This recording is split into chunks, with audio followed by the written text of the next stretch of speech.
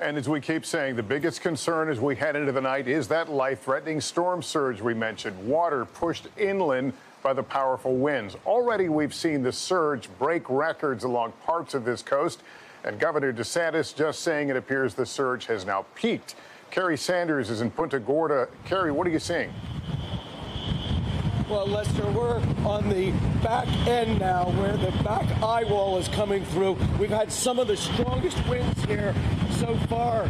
I'm inside a parking garage area, so we're somewhat protected, but the winds are furious. And as the winds are blowing, there are cases at certain points. There are things flying in the wind, like roofing shingles.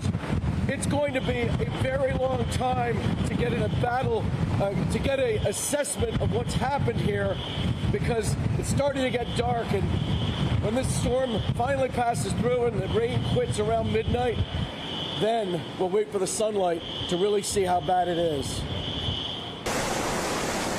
This is what storm surge looks like. The bathtub warm waters of the Gulf of Mexico inundating the streets of Naples, pushing some cars out of their spaces, causing waves of water to rise over the roofs.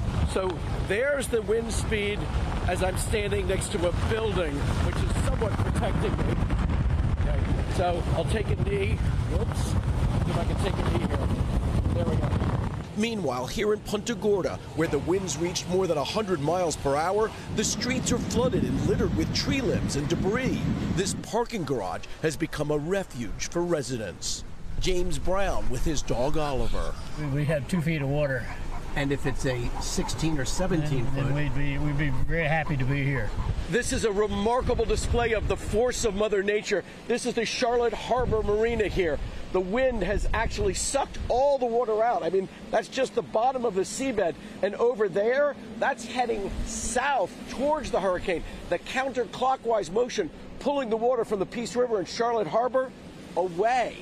Experts say the warming waters of the Gulf may be attributed to climate change. 40 years ago, the average temperature of the Gulf of Mexico was approximately 3 degrees cooler. That small increase makes a huge difference. That warm water fuels the monster storm in just 24 hours, increasing wind speed by 35 miles per hour, a phenomenon known as rapid intensification. Ian jumped from a Category 3 to a strong 4. Scientists say that will become more common as the Earth's oceans continue to warm.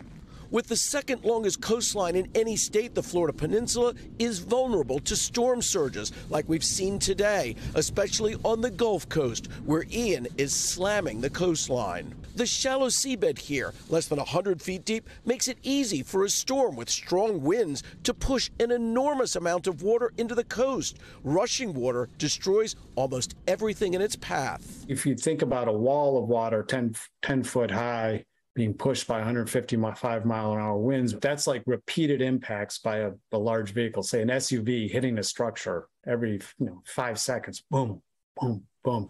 The backside of the hurricane is now slamming into Punta Gorda. The damage and risk of storm surge, immense. Kerry Sanders, NBC News, Punta Gorda.